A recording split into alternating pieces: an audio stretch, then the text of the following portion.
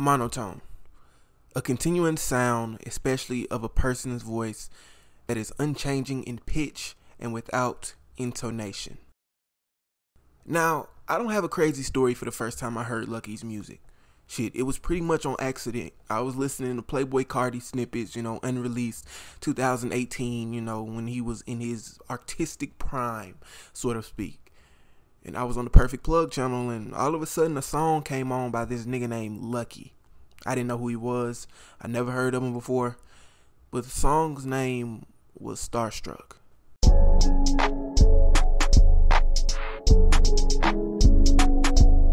Immediately, I was like, bro, this is one of the greatest songs I've ever heard in my life. Because it pretty much captured how I was feeling at that time. I was a junior going into my senior year of high school, and I was nervous, but I was excited. But at the same time, I had to keep calm because, shit, you have no other choice. Either keep calm or you're gonna fucking drive yourself crazy. It ended up being the best summer of my life. I really didn't have to worry about anything. I got accepted into all of the colleges that I applied to. All I had to do was just play basketball, play 2K or, Fortnite with my homeboys, and just relax. But as the school year began, I started listening to that song less and less. And I don't know why, but I never really got into more of his music. You see, later that summer, Doo-Wop Kane would drop his masterpiece, Underdog. And that very next month, Trippie Redd would drop his masterpiece, Life's a Trip. So those two albums literally dominated my ears for the entirety of that summer going into that fall. Now, fast forward to February 2019. My final basketball season just ended. School is starting to wind down, and college is getting closer and closer and closer and closer. I was real anxious, man. I was real anxious. And I knew one song could help me out. So I started listening to Starstruck again. And then I was wondering, what else has this nigga made? This song is amazing, but what else has this nigga made? So I searched his name, Lucki, Lucki. And the first thing that pops up on his YouTube channel is his new mixtape, Freewave 3. So I look at the album cover. That shit's kind of fire. That shit's hard. And then I listen to the album. And boy, can I tell you something?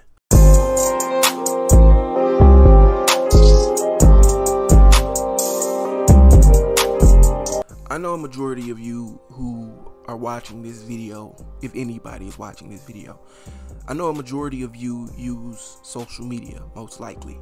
So, I know you guys have heard the saying, oh, men find their favorite rap artists or favorite music artists and let them shape their whole personality. But the thing about it is, before 2020, I had never heard him speak. I had never seen him, interview. I never even followed him on social media. I listened to him one time in 2018 for about 2-3 months and then stopped and then just heard an album. It's crazy how from that point on that the body of work shaped who I am. Does that make sense? Not his personality, right?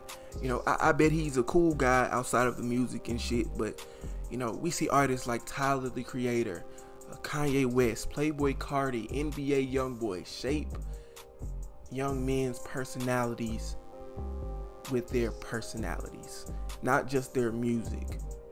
But if you ask me who I was in 2019 to going on 2020, just play Freewave 3. You know what I'm saying? Just play Freewave 3.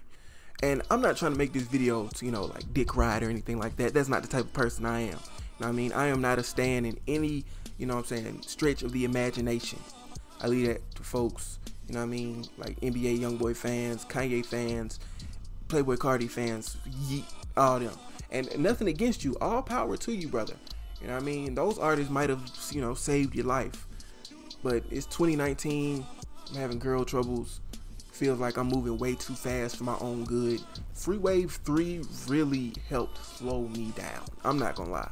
And I could go hours upon hours upon hours upon hours upon hours upon hours upon hours upon hours talking about how good this album is, going through every song. Politics, Out My Way, Of Course You Won't, Believe the Hype, Geek Monster, Glory Boy, All In, 3D Outro, 2012 Summer.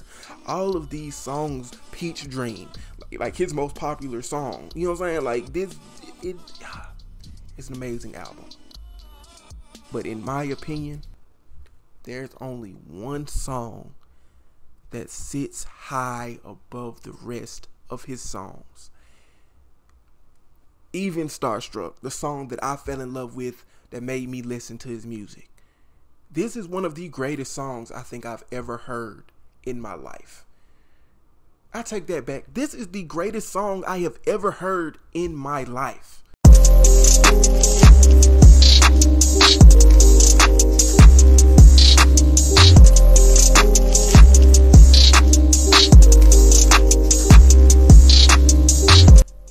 Now, I have never been in a race car. My friends drive pretty fast. My parents drive pretty fast. My brother drives pretty fast. I barely pass the speed limit. I barely get to the speed limit. I'm a real safe driver. But more than ever is the song equivalent of being in a race car. But the race car is a rocket ship. And the rocket ship is in space, but you're also in Daytona 500 going 500 miles per hour. It's an experience. Like, if you've never heard this song, bro, you got to go listen to it. Chase the Money gives us one of the greatest beats ever created in human history. And it sounds like I'm fanboying right now, bro. It's because I am. I'm not gonna lie. This shit is crazy. I can't explain how good this song is. How do I put it into words? I'm not a music major, man. So the best way I can explain how good this song is like this, okay? The beat is amazing. The song is fast paced. Like it does not slow down for a second. It's fast paced for the whole entire, hold on, how long is this song? For the whole entire 2 minute 40 seconds, it's fast paced. It goes and goes and goes and goes. Like I said, it's like you're in the Daytona 500 in a race car, but it's a spaceship and you're in space. You know what I'm saying? You're going 5,000 miles per hour the whole time without stopping. It's like a roller coaster. It's like a roller coaster. That, like, one of those roller coasters that just jolts to a stop. It doesn't slow down. It just jolts to a stop. That's how this song is. It is amazing, bro.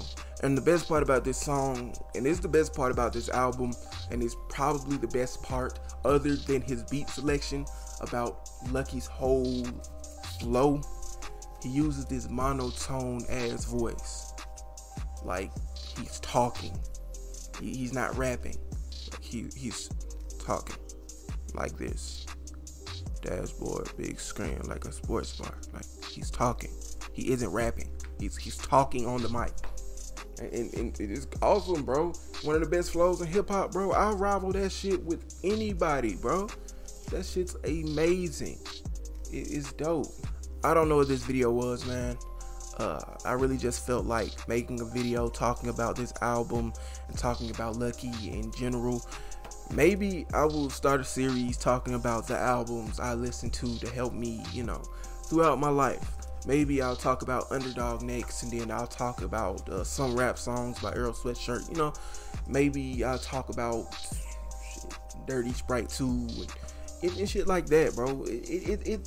Music is awesome. And I appreciate it so much that I can talk about artists like this for hours and hours and hours and hours. But I'm only going to give you like 9 minutes. So I hope you guys enjoyed. If you're new, man, like, comment, subscribe to the kid. Join the family. If you enjoy these type of videos, I'll make some more of them. Even if you hate them, I'll probably make another one like tomorrow. But my name is Michael Clark. I am Milk. I'll see you guys next time. Peace.